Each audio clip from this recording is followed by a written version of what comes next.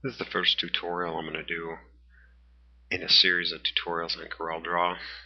Just some simple techniques to get some special effects and maybe some interesting ways to use the program in a more of a production sense for artists. This first one, I'm just going to show a simple way. You take this simple clip art here, we're going to put a little text on it real quick, and then we're going to create some custom halftones. In Corel, you can do without leaving the program. Kind of an interesting workaround for those of you that are in screen printing that may want to create halftones without using a rip. You can rip it to an inkjet printer on some vellum, maybe to produce positives and produce your own screen. So one thing I always like to do is I'll type out all my text all at the same time. So we just kind of put our text in here, and then we're going to create a font size for it. And I do like to use a lot of quick keys, so I'll try to mention them when I come to them, if I start quick keying really fast. And when you hit this, sometimes you have to wait. Depends on how many fonts you have in your system. You might have to wait a little longer. Just want to use an athletic font, I think, here. So we just kind of pop in athletic here. Oops, just go, here we go. And then I drag that out. Break it apart is Control K. So if I type 2 or 3 lines, I can Control K and break them apart kind of quick. You can align everything just by clicking them together and hitting the C key.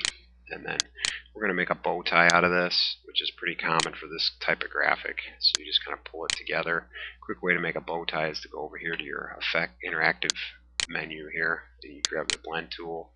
Make sure it's on this middle single arc mode. You hold the Shift key down, and you kind of punch it in. Kind of make a bow tie. It's kind of a simple technique. It's pretty popular for this type of graphic. So once you get that bow tied, you can place it up above your other one. I'm going to do a single arc, only one direction. So I'm just going to pull this one up, and then we're just going to do a single arc on the top. So instead of holding Shift here, I just kind of drag the top down, and then I have 2 arcs with my kind of graphic in the middle. I'm going to shrink it just a little bit. Whenever you do a type manipulation like this, a lot of times it's good to save your file. So Control S. Now we're going to get to the customizing part. So take the inside of this. I want to make a pretty big outline first. So we're going to go outside of it. We'll probably just do an 8 point. And then if you hit the F12 key, that brings up the outline menu. And I just want to make it like a gray. I'll put it behind my fill. I always like the scaled image with the outlines. Now if the fill doesn't look right, this is a little quirky thing. Sometimes you see in Corel 4, Corel 5 too. Is it changes the default mode, so I like to kind of click it there, and sometimes it's not big enough, so you kind of bump it up a little bit. You may have to, if you hit the default, that'll square it off. Sometimes when you do envelopes and that sort of thing, it makes it a little strange. And then I can just click, drag it down here, or right click and drag it, and then you copy outline. So it has the same outline on both spots. Now I want to make a little highlight shadow here, and I'm going to also add my halftones in the top and the bottom. I'm going to do that kind of quick. With the contour tool. The contour is already open. That would be Effects Contour. In this case, it's already open, so I go ahead and use that. I'm going to lower it a little bit, down to maybe 5. I want to make sure it's a different color so I can see it. Just see what the effect is. Now this also it also copies the outline when you contour it, but don't worry about that too much. I'm going to go ahead and do this one too. And I can select them both in Control K, which breaks the contours apart. You can do them individually, but you can do them both. It's a little faster.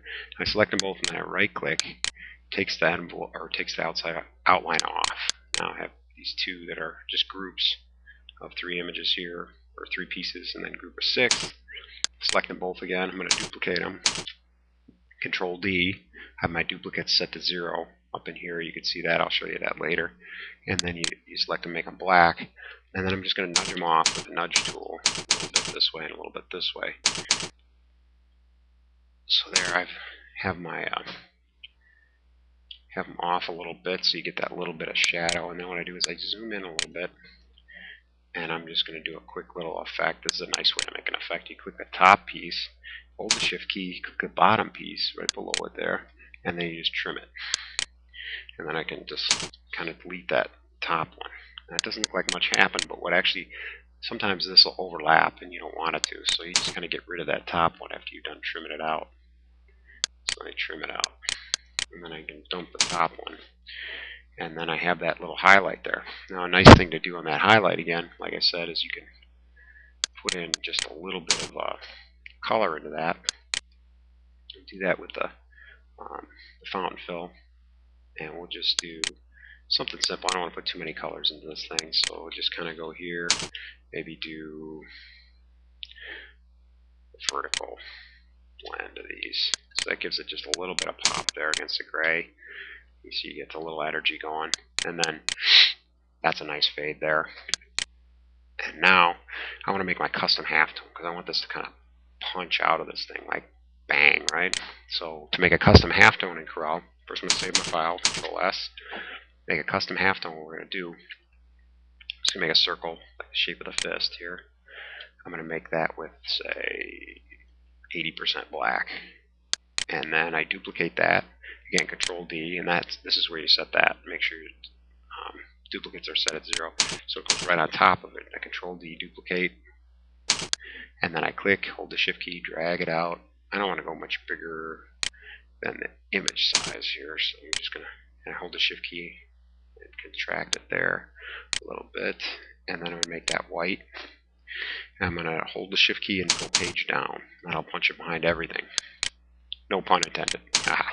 And I click on both, and then I'm going to leave, actually I'm going to click off it here just so I can show, because I want to leave those, I was going to click on both and take the outline off, but I'm going to show what I'm doing here a little bit. It'll show a little better if I leave the outlines on, at least temporarily. So I can click this and I can just drag it here, and you're going to see how that blends, right? It creates that kind of grayscale blend. And if I leave the lines on, at least temporarily, you can kind of see it a little better. That's pretty smooth. I'm going to go Shift page down again because I want to put that behind everything. And now we want to turn that into those big chunky halftones. That's a pretty cool thing. So I click on nothing here. Let's go ahead and click on minus, take the halftones off. It's pretty smooth, and once I convert it to halftones, it'll even look better. Now, if I wanted it to be 100% like solid black here, I would have had to pick black for my centerpiece, and then the pieces would all blend together totally. But I want them to be split. I want the dots to split and you'll see what I mean when I pull it in here. Now the next step is to go ahead and convert this to halftones. I always save my file first. And then bitmap, convert to bitmap. You got to go high. You got to go like 600 dpi to get a good round dot when you do this. Grayscale is right. Say OK. You're not going to see much change, or the background might get a little fuzzier, is about it. And what you've done is you just made all these pieces into a solid square. I can go to wireframe and show you real quick. So you've made a solid square out of a shape that was. I Control Z, went back, and then I go forward again. So you made all those shapes into this bitmap square. Now, what you can do now is real quick. This is a nice little trick. Is just convert this. Since it's 600 dpi, you can convert this into a black and white. You want it to be a halftone. You don't want it to be square. It'll go round. And then I'll zoom out a little bit. You right click in this spot and it'll start to show you what it's going to happen here. I might, left click here, zoom in a little bit so I can see here. And I'll leave them at 45 because this isn't for screen printing per se, it's just for visual. And I'm going to go like 12 point. So that makes a big old chunky dot here. Maybe I'll go even a little higher than that. I'll go 10. So you can see how big of a dot that is. I'll say OK. So you can see now I have these big dots right here, which is kind of cool. It doesn't, maybe it's not quite dense enough there, right? And if it's not dense enough, you're like, maybe I want a little bit darker there. So what you can do is you just back it up 2 steps, and I'll kick this Shift page up. I'll kick this back up, and I'll change my control ellipse, the top one. Maybe I will change that to black. Okay, so I want it a little solid. Maybe I'll even enlarge it just a little bit. And that'll make my dots closer together here. And then I'll punch it down, and I'll go through the same thing again. We'll go bitmap, convert to bitmap, grayscale. Okay.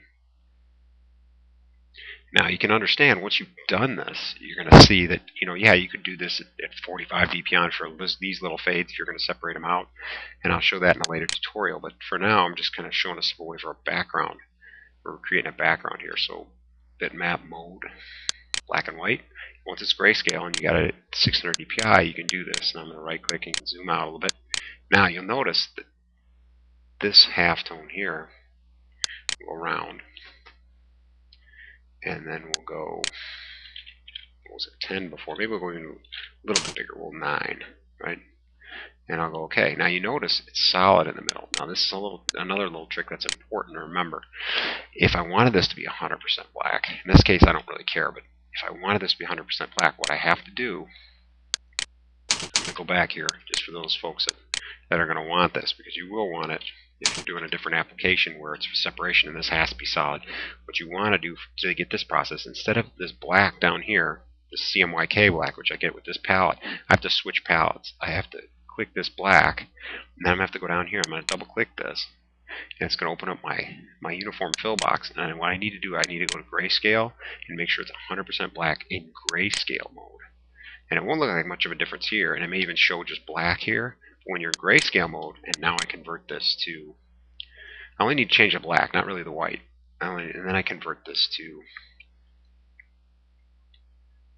the 600 dpi grayscale, and then I convert it to black and white.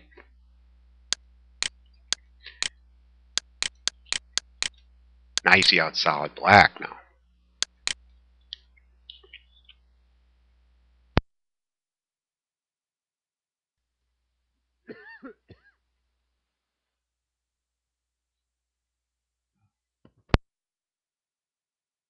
You get to do that. And then we'll go around. We're going to do about 9. See, now it went solid black because I've changed that black to grayscale mode, and now it gives me 100% black when I go into that. And now another trick when you're working with a black and white bitmap here, and I don't want to have this square, so I just say no fill on it, and then I'm going to put it to the back, shift, page down, and I'm going to make it kind of a gray, so it blends with this maybe a little bit, maybe even a little lighter.